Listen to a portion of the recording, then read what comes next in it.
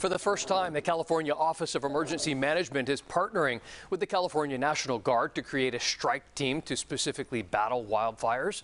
Fox 40's Zach Boeto joining us live after talking with the Cal OES Chief of Fire Rescue and breaks down what that role in terms of the strike team will actually be.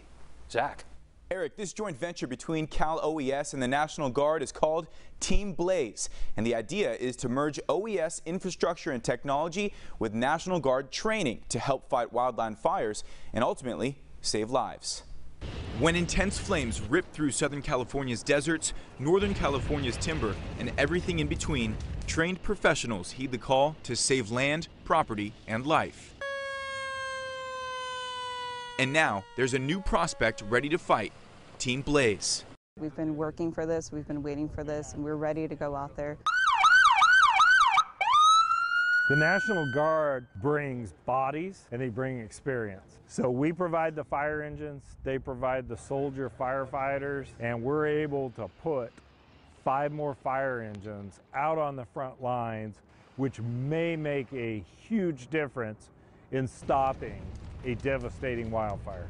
Team Blaze is a strike team made up of 100 guardsmen trained to fight fires, and with the help of innovative collaboration and technology, they'll deploy to wildland fires all across the state. This is a strike team of fire engines, and we're building that soldier firefighter team concept.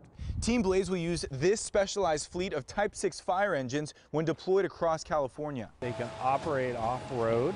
They can operate in that terrain. We fully expect these fire engines to be right in the thick of the firefight. And each engine holds 4 firefighting guardsmen, who Chief Marshall says will be highly trained. In a wildland fire, your 2 constants are the fuel and the terrain. The one variable is weather. And the firefighter of today absolutely has to know fire science. Over 2.5 million acres burned across California last year, exponentially greater than the 200,000 so far this year. But Chief Marshall says there's always room for innovation and improvement. The more firefighters that we can put on the front lines, the more successful we're going to be.